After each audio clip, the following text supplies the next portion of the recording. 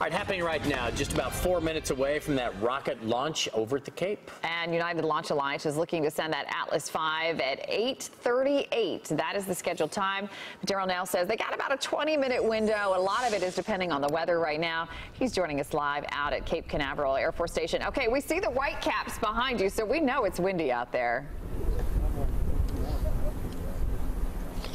It is windy, and that's the concern right now, but otherwise the weather is looking really good. As you can see, clear skies here. The winds helped push a big bunch of clouds offshore, so that part is not a problem. But the winds are dancing around. I'll tell you this, I just spoke with the Air Force. It has improved now to 60% chance for launch.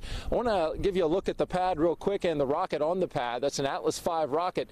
It's carrying one of the U.S. Air Force's GPS satellites on top of it, and that launch, as you mentioned, scheduled for 8:38 p.m. As you look at that pad, you can see the winds coming up over the river and the effect that they're having on the water.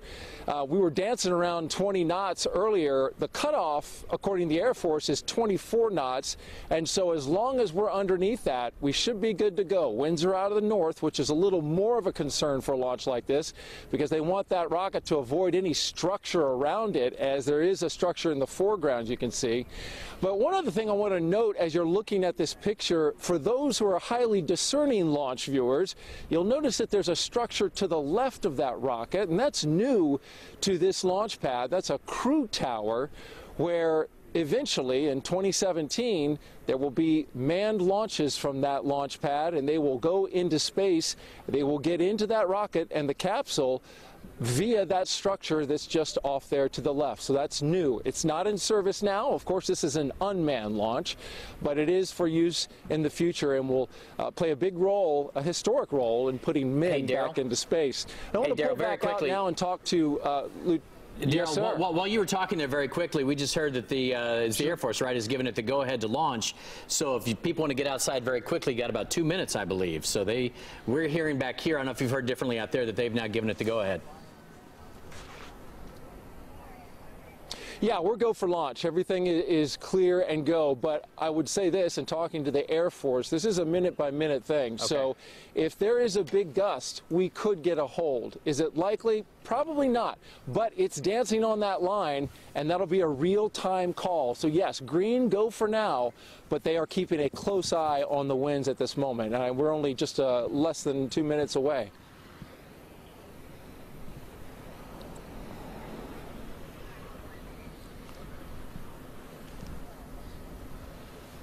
All right, and just a couple of interesting facts about this launch. Again, it is less than a minute now. The actual satellite is for the United Air Force Global Positioning System, so it's a GPS satellite. It's comprised of 24 satellites that orbit the Earth. This is part of the GPS constellation. It's comprised of 24 satellites that orbit the Earth at an altitude approximately 11,000 miles. So always fascinating when you kind of get to the ins and outs of all of these, all the technicalities of what they're doing out there and how many actual satellites are out there surrounding us. Is pretty fascinating. Daryl, our math says about 15 to 30 seconds away. Everything's still good?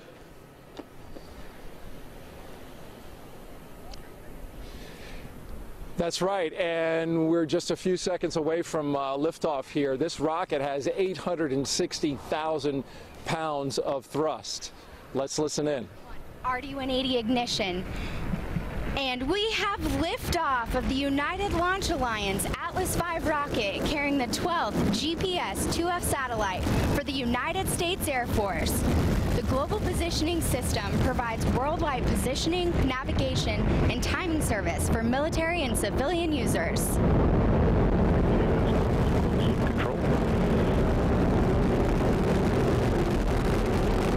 You are hearing the voice of Marty Milanowski, here providing launch vehicle ascent data. Speeds and injector pressures continue to look good.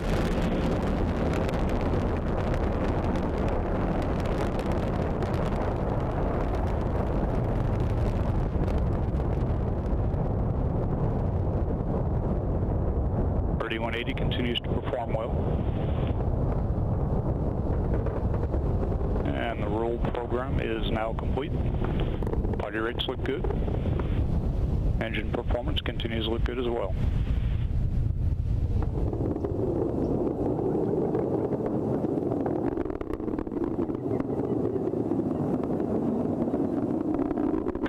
on Mach 1 momentarily.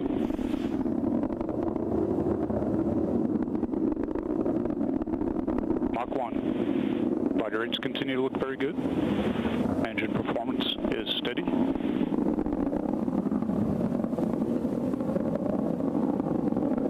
Max Q, booster has throttled back as expected. Engine signatures look good. Body rates continue to control right down the middle.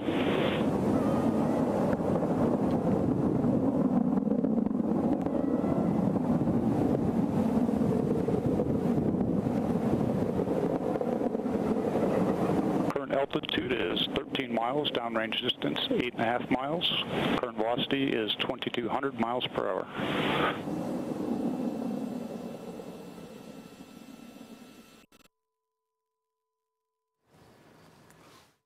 Booster performance continues to look very good.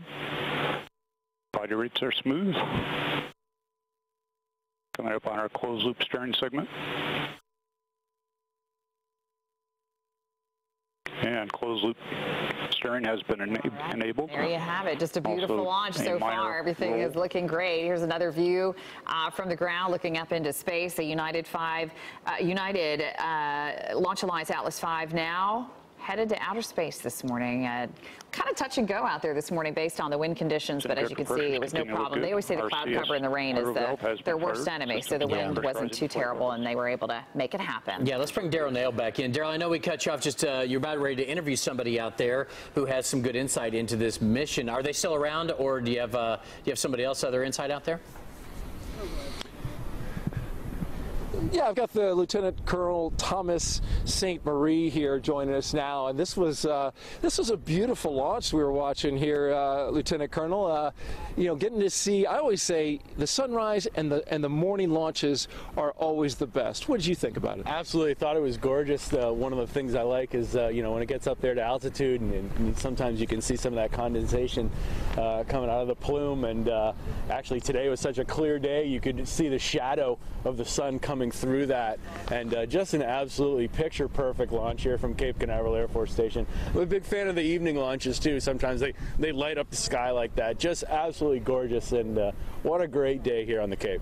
It is indeed, and the mission is interesting. We were talking about this a little bit earlier. This completes a round of GPS satellites that are critical to the U.S. Air Force's military resilience from attack and also civilian uses. Oh, absolutely. So, you know, 31 satellites in the global positioning system right now with 9 spares. So a lot of capability out there for the U.S. military. Like you mentioned, a lot of great military codes available on this satellite, but also a second civilian signal, safety of life signal that's available as well, the most advanced atomic clocks that we have for stability of that signal. And really, GPS has become a global utility. It is out there for the entire world to use. It is integrated into our daily lives in ways that folks may not know. You know, they know that app on their phone that tells them how to, you know, get to grandmother's house for Thanksgiving dinner, but it's also, you know, there's a timing signal on board that you use to synchronize computer networks, banking transactions, cell phone towers.